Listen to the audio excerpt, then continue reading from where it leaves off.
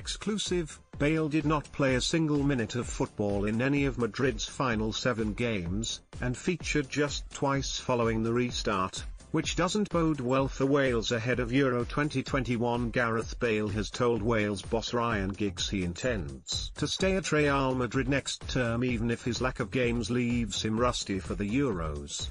Bale continues to have a cool relationship with Real boss Zinedine Zidane, who tried to force him out last summer.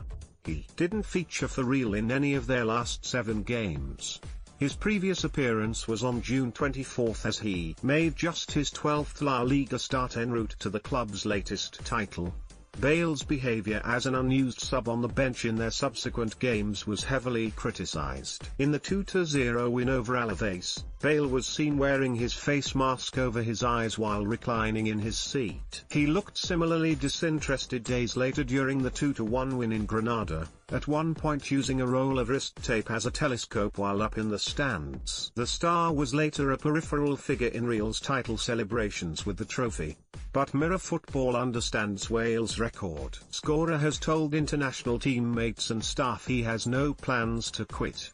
He continues to stand his ground after a proposed free transfer to Chinese Super League club Jiangsu Suning on a 3-year deal worth £1 million a week was aborted by Real a year ago. Bale remains on a mega contract worth over £600,000 a week which runs until 2022, and the star is very settled with his family in Spain. He has enjoyed a trophy-laden spell at Real, winning 4 Champions Leagues since joining from Spurs in 2013 for a world record £86 million. But he has still been regularly criticised, with Real striker Preja Mijatovic claiming Bale preferred Wales, golf, Madrid in that order.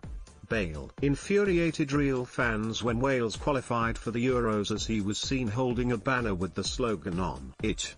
But Bale, who turned 31 this month, is idolised in Wales, where he eclipsed Ian Rush as their record scorer with 33 goals in 83 games for his country. He played a starring role in Wales' run to the Euro 2016 semi-finals.